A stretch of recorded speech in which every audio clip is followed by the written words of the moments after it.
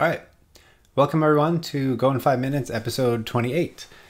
So we're going to continue talking about Go modules today.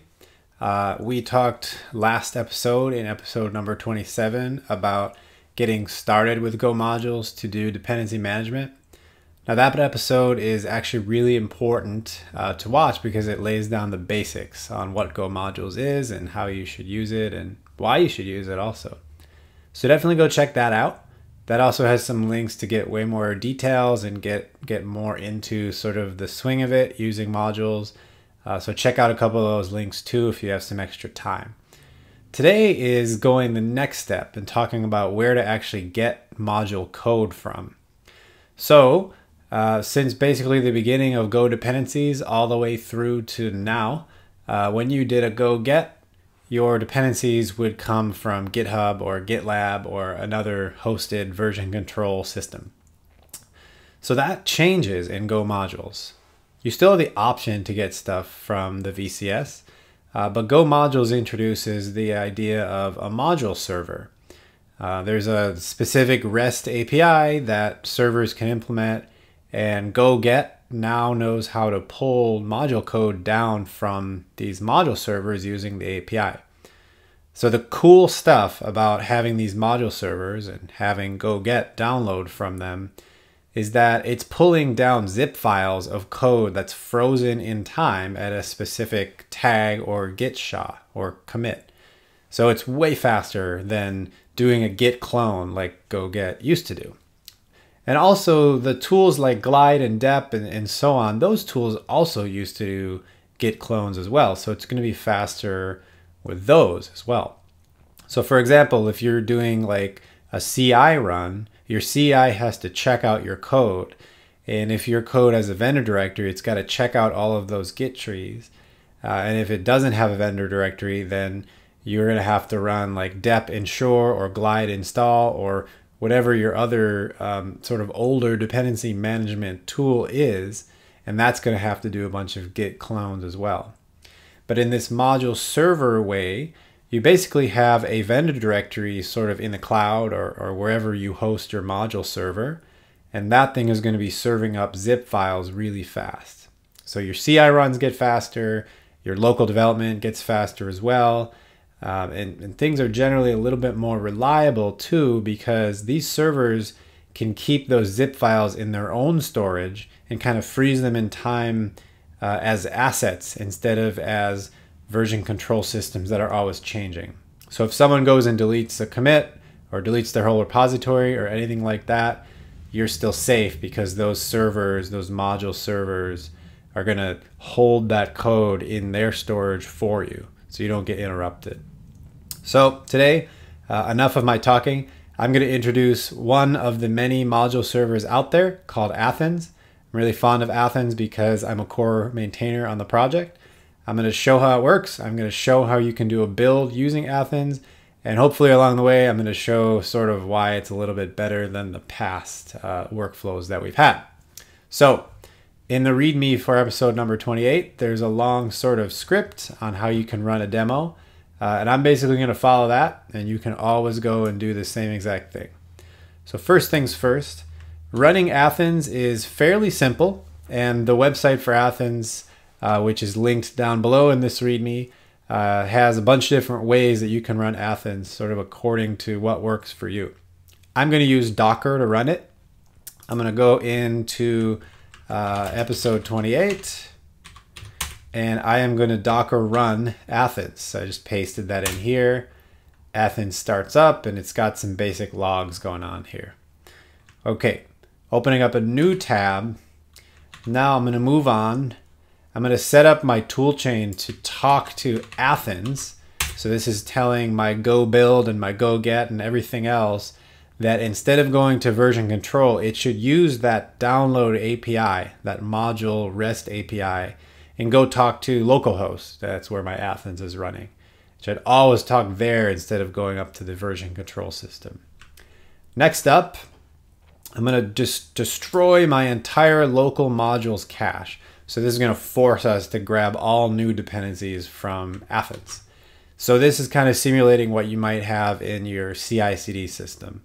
right? Those are kind of ephemeral workers that don't really carry this cache, this on-disk cache around with them. And instead they rely on a server like Athens or any of the other module servers out there. And this would also be what happens if you're brand new on the team and you need to like get set up with your whole environment. All right, so I'm gonna copy that, paste it in here, put in my password, and there's a lot of dependencies in there, so it took a few seconds for me to delete everything. It's all deleted, and now the moment of truth. I'm gonna do my go run. All right, so we've got our go run happening. We've got a bunch of logs that say finding.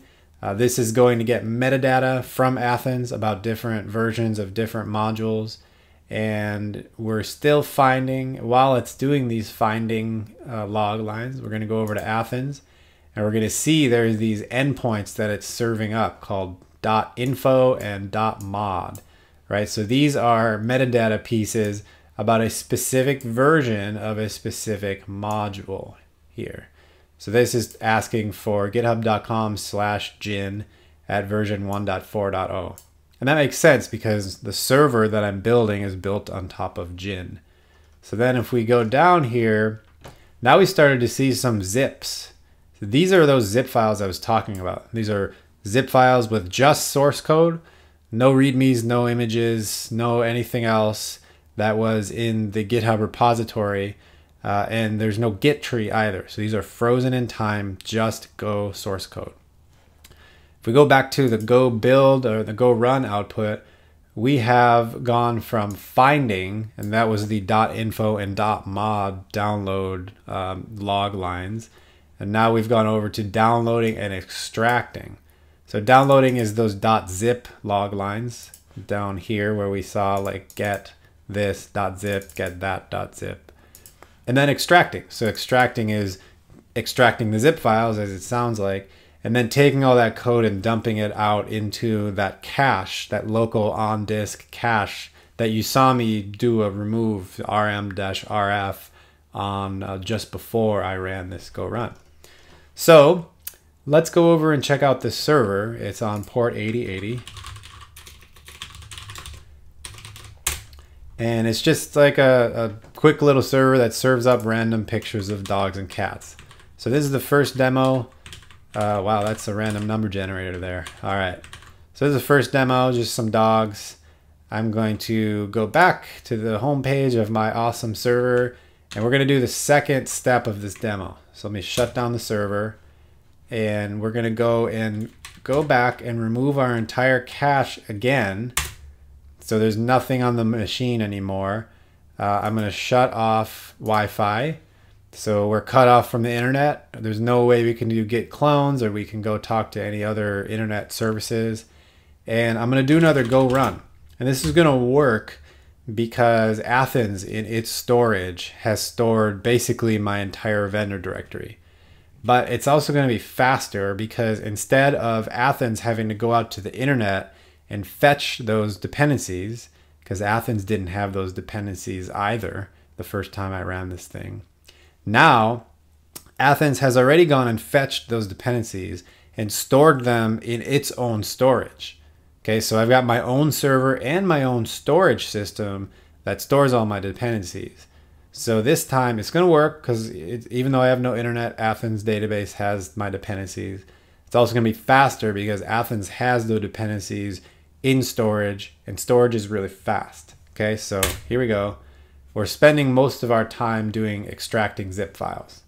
Okay, so that was fast. I'm just going to do it again just for some fun and to show off a little bit. Clear the screen. Boom. Okay, so I think that's really cool. No internet, and it's way faster. This will be the common case, right? So if you have your modules on disk, that will of course be the very fastest you can get. If you don't have your modules on disk, like you're in a CI/CD run, it will be fast in most cases because if you've built your project before and you're using Athens or you're using another module repository, you're going to have all of those modules already in the storage database for whatever repository you're using, like Athens. So it's just going to send those files down, all those zip files down right out of its storage. no internet connection necessary, really, really fast. Okay, so let's check out some cats now. Reload our server, and we've got some cute little cats here. Okay, so I'm gonna shut that down as well. And that's gonna about do it here. So we've got, I went through this part of the demo, user Athens while offline. And I'd really encourage you to go check out Athens. We make sure that it's like a really, really inclusive community, and we're really welcoming. So if you're interested in using it, or you do use it and you have a question, or you want to contribute, or you just want to say hi, any of those things is all good. Just come check us out in the Athens channel in the Gophers Slack. And I'll add a show note for how to do that as well if you're not familiar with the Gophers Slack or the Athens group or anything like that. Finally, there are other proxies out there besides Athens. You can click on this link here and check out all those proxies. Some of them are hosted for you, so you don't have to run anything yourself. Some of them, like Athens, you can run yourself and kind of isolate yourself so you don't have to rely on a third party, and you can store your own modules in your own database. And all of those are sort of valid options depending on your use case. So I really encourage you to check all those out. There's tons of documentation here about the module download protocol as well, so you can read up on that. And otherwise, I just really encourage you to use a module repository, a module server, I should say. And oftentimes those are called repositories. That's going to make your builds faster and more reliable. And that is the direction that the Go ecosystem is taking now as well. So with that, I want to say thank you so much for watching, and we'll see you next time. Take care, Gophers.